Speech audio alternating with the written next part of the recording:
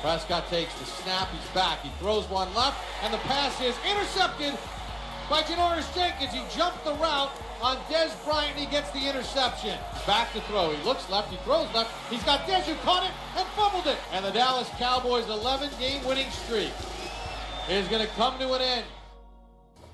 The New York Football Giants have spent big money on 3 free agents this offseason, and all 3 have paid off so far, especially our next guest, who has 3 interceptions this season, picking off Aaron Rodgers and Dak Prescott, and is coming off a huge game against Dallas, handing the Cowboys their second and only 2 losses of the season. We welcome Janoris Jenkins to First Take. Thanks so much for being with us. Thank you. Janoris, let's talk about that Cowboys game. Dez Bryant is clearly not the same receiver when he plays your team. He has just 2 catches for 18 yards in 2 games against New York. How are you able to shut him down? Well, I stuck with the game plan. We played together as a defense. And I just try to not to get my hands on him exactly, you know, just mirror him off the line, because I noticed that when you try to press him and get your hands on him, he like to push off and, you know, try to get open. Janoris, there's a lot of press on you recently, in the last couple days. It seems like, you know, that there's a push in the media to expose you to the fans, etc. And one of the things that's come out is you don't like to be called Janoris. You like to be called Jackrabbit, correct? Right, man. I like to be called Jackrabbit. Now, how long has this been going on? It's been going on since my freshman year in college. I went to school early in January at the University of Florida. And my coach just threw me out there. I ain't know no plays. And I was so happy to make a few plays. And we got in the film room, and he was like, "This kid moving. Boy, you moving like a jackrabbit." And ever since that day, I stuck with it. Janoris, I want to go back to the game against the Cowboys this past Sunday. I mean, I'm looking at you guys. Dak Prescott targeted you 8 times. You only gave up 2 catches. You had an interception. You forced a fumble. I want to know, what was the mentality for you guys going into the Dallas Cowboys game? Was it just something pivotal that y'all had to do, having to win that game? Or were y'all tired of all of this talk about the Cowboys? Oh, man, we just went in just to be the best defense on the field that night, man. And I can say we did. We played together. Everybody swarmed to the ball. And we made plays. Janoris, Jackrabbit. Right. Coming into this season, when the Giants gave you that huge contract, I'm a Giants fan, a big Giants fan, and my thought was, boy, he's a good corner, but he's like a risky corner. Just watching, you know, the Rams as much as I did, he'll gamble. I don't know if he's a shutdown guy. Boy, it's a lot of money to give a guy who I thought of as maybe a B-plus kind of corner. Watching you this year, you're playing like an A-plus. Now, is that me not paying close enough attention, or is there actually a qualitative difference in your game this year? Oh, man, I can say it's kind of both. You know, I was at St. Louis and, you know, good organization. But I feel like somebody always had to make a play over there. And I wanted to be that guy, because we always, you know, either down by 21 or in a close game where somebody needs to make a play, to where, you know, I'm here at the Giants and I can just play within the scheme, you know, because I depend on my offense. I know we got a good offense, and I just play within the scheme and then play to the best of my ability. So playing with better players has made you a better player, in other words? It's not better player. It's just not playing from behind all the time, or not playing in a close game, or things like that. Not having to jump rock because somebody got to make a play. Is that coaching staff you're talking about, or organizational differences between the Giants and the Rams? It's just probably, I'll just say, the coordinators, you know, it's different. Jackrabbit, I want to get to you personally, because Max alluded to it to some degree. Coming into this season with the New York Giants after 4 years in St. Louis, you were labeled to be a boom or a bust. You could make plays, you could make things happen, but also it was only a couple of guys like Screen and Patrick Patterson that had given up more touchdowns than you coming into this season. When you came to the New York Giants, were you on what kind of personal mission were you on, considering the experiences that you had in St. Louis over the previous 4 years? Oh, man, shine when the light's on, man. That's it. Just come out and play hard, play the best of my ability, and do my job. Each week, coach calling me to do what I got to do, And he always tell me, either me or DRC can be the one to change the game. And just go out and play hard. Jackrabbit, you can do what you do because of practice, obviously, and you guys working on things there. What's it like going against Odell Beckham day in and day out? It's competitive, man. I mean, we both like to compete. We understand that either he gonna make a play, I'm gonna make a play some days. He gonna get the best of me, I'm gonna get the best of him. But at the end of the day, we were making each other better. We live by iron sharper iron around here, and I think that's what we do a lot. Where do you guys believe you are right now? When we look at the NFC, we've been talking about the Cowboys. No one can ignore the Seattle Seahawks. But at the same time, the Giants are right in the thick of things, along with Tampa and Detroit and everybody else. So what I'm asking you is, where do the Giants, who missed the playoffs 6 of the last 7 years, where does this Giants organization believe it is right now in terms of the upper echelon of the NFL, and particularly the NFC? Oh, man, I ain't gonna put no place out there, but I'm gonna say, like I've been telling everybody, we can be special as we want to be. All we got to do is focus on one game at a time and be the best unit on the field, whether it come offense, defense, or special teams. Jackrabbit, there's, as a Giants fan, I've noticed that in the NFL you have some very good ownership, especially in northeastern teams with family traditions like the Maras, like the Rooneys in Pittsburgh. Stephen A. is a big Steelers fan. And you were quoted recently, in the last day or so, as saying that Kroenke, on the Rams, you weren't even supposed to look at him if he was in camp. If he was walking through, you were supposed to not even talk to him or anything like that. And you contrasted that with the culture around the Giants. Can you speak to that a little bit? It's just different, man. I mean, St. Louis is a great organization.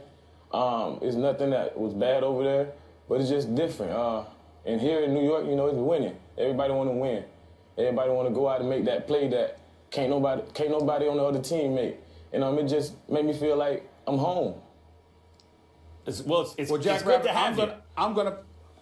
I'm gonna personally let you off the hook when you say that the Rams are a great organization. I'm gonna just let that go. I'm gonna let that go. I'm gonna let you slide on that, bro. And I'm gonna stick with the New York Giants here. Come on, Jack Rabbit. The organization great is organization, man. The Rams. The people behind the building, the people behind everything. Okay. Good people. My bad. They're good people. I'm not talking about them. You know who I'm talking about. I'm talking about the dude that just got bounced out of there. But that's a different subject to another day. That's a different subject for another day. Okay. We'll save that for later then. How does it feel to be the only team in the NFL that beat the Cowboys, since they're the leaders in your division? Ooh. Feel good, man. We know they was the head dogs in the division.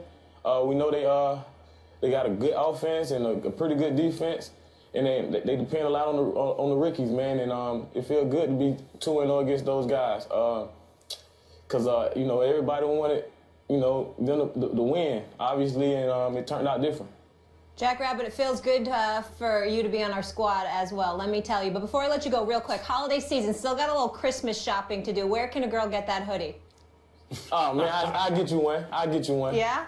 All right. I'll make sure you get one, yeah. We need a few. We appreciate you. Good luck against the Lions and down the stretch. All right, thank you. How will you remember Craig? I can't really put it much better than Charles Barkley and Steve Kerr put it. Obviously, they worked with Craig Sager for years. They know him better than me, better than a lot of people. But those of us who have covered the NBA for many years, we know how synonymous he is with the NBA in the world of sports, and we know what a wonderful human being he was. He was always very gentle. He was always very kind. Charles Barkley put it best when he talked about how he was full of life, and he's never met anybody that loved life and wanted to live more than Craig Sager. And so you hear about his passing. It was, it's just devastating to all of us who covered the NBA and who have been around him. When ESPN worked the deal out with Turner to allow Craig Sager to cover his first NBA Finals, I remember LeBron James asking, how in God's name, after all of these years, 20 plus years, have you never covered the NBA Finals until now? It just didn't seem right. It just seemed so perfect when he was there for Game 6 for Cleveland and the Golden State, because it clearly was where he belonged. And I watched him work the arena just walking around, even beforehand, people wanting to take pictures with him, clamoring for him, thanking him for the strength that he instilled in so many people. To see the standing ovation that he received during the game was incredibly touching. And then when Steve Kerr spoke last night, prior to the Knicks game, Warriors game against the Knicks, Steve Kerr, who, you know, he's a very good man, and we all know that about him, he actually put a smile on my face, because by him saying and reminding us all how Craig Sager would have wanted us to conduct ourselves, for it to be a celebration to some degree, it made me smile, because I thought about the last time I had spoken to Craig Sager. Craig Sager walked up to me, and we all know, Max and Molly, that he's very well known for the colorful outfits that he wears. And he walked up to me, and like Kobe Bryant said on Mike and Mike earlier today, everyone always looked forward to whatever outfit we were going to see Craig Sager in, because clearly he owned it. You know, he could pull it off. Most of us couldn't. Most of us wouldn't even think about trying. But when it came to him, he would pull it off every time, and, you know, he didn't care. This is what he loved. That's how he loved to look. God bless him. And so he came up to me, and he said to me, "Steven, you look great." And I looked around, and was like, what's wrong with my outfit? Why is he saying that? I mean, do I have on something wild or whatever the case may be? And that's what I thought about last night. It just put a smile on my face, because I remember how I was questioning the outfit that I had on, because he was telling me how good my outfit looked when he saw me at Quicken Loans Arena. And so I just think about it from that perspective. I'm sad for his lovely wife, Stacy, his 5 kids, the TNT family. I know all of those folks, and he was a special man, and he meant a great, great deal to the NBA community, and we're all going to miss him. It's a devastating loss for everybody associated with the NBA, with the world of sports, and for folks out there battling cancer. You know, my words to them, including people like my own mom, is just keep the fight up, keep going, keep pushing. Because Craig Sager certainly did that to the best of his ability. And as sad as it is to see him gone, we owe him an incredible debt of gratitude for the life that he lived and what he was willing to put on display and share with us all. We're all better because of it.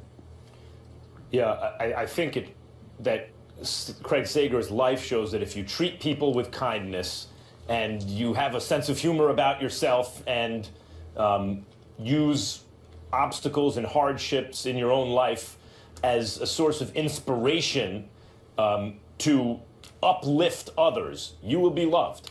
And I think what's most telling about the way Craig Sager lived his life, and I did not know him personally, we crossed paths a couple times, but didn't know him personally, had no personal relationship. And as a basketball fan and as a person who lives in this culture, I was very sad, of course, like everyone else, when I'd heard he'd passed, and was upset even when the news first became public that he was struggling with his illness. I think the greatest tribute is the people who knew him best. The closer they were to him, the more upset they were, the more they loved him. That's not the case with everyone. But in this building, I'm in LA now, where I did Sports Nation for 3 years before joining this show, Stephen A. And in this building, everyone was obviously sad and depressed about it, but the people who knew him were weeping, the way Charles Barkley was crying on television. Michelle Beadle and Rachel Nichols were weeping yesterday. And when we discussed how we were going to handle it, because I did Sports Nation for old time's sake while I was here yesterday, I appeared on the show throughout the show, and we had all these things planned, and then the news came out 5 or 10 minutes before we went to air, whatever it was. And the question was, how do we handle something like this? And the decision, at first, maybe we just make the whole thing a tribute to Craig Sager. And the decision ultimately was, what would he do? And how would he want this handled? Probably embarrassed by the attention. But if you look at how he lived his life, he went to work, didn't ask anyone to feel sorry for him, and did his job basically up until the very end without asking for special treatment or anything like that. And so it was decided the best way to honor him and his legacy is to carry on and do the show. So we did a tribute segment off the top, as we are doing here, and discussed it because you can't ignore it, obviously, and then carried on and did the show as he did, as he carried on. I just think, as I said, the greatest tribute to him is you'll notice in the media reaction, people watching at home, the people who knew him best are the ones who will be weeping today. Well, the thing that resonates with me as well is the great Ernie Johnson, who's a cancer survivor, who would go to see him to fire him up and inspire him. And it turns out that it was the other way around. That's what Craig Sager did for him and so many others. And you think about the battles that people are fighting every single day in an effort to conquer cancer. And you think about the Jimmy V Foundation and what ESPN has been closely associated with and synonymous with for decades. And you think about all of those folks out there in such desperate need, not just of treatment, not just for a cure, but also for inspiration along the journey, along the battles. And then you think about a guy like Craig Sager, who would go to work and work a game at night and then turn around and fly to Houston the next day, the next morning, to receive his chemo, and then depart from there and go right back on the road. And then you sit there and you think about the times that you said to yourself, I'm tired, I'm not feeling well, I can't go, but there's really nothing wrong with you. You knew what was wrong with him, and somehow, some way, he showed up to work every chance he got. And it just serves as the greatest inspiration to all of us about what we can be made of if our heart and our mind is truly committed to something that we love so dearly. And I just think that that's an important message to reap from it all. But again, my heart goes out to his family, his loved ones, the TNT family, thanking Charles Barkley, Kenny Smith, Shaq and the crew, especially to Steve Kerr and that tremendous tribute to Greg Popovich, who spoke very sincerely about him. The man was loved in a great way by anybody associated with the NBA community, and the players, I think, are doing an incredible job of expressing their love and affection to him and their gratitude for all that he means and he meant to the game of basketball. And I also want to add, Stephen A., our heart also goes out to anybody battling cancer. Our prayers are with them, including your mother as well. Thank you. Craig Sager, gone way too soon at the age of 65. He will be missed, but not forgotten.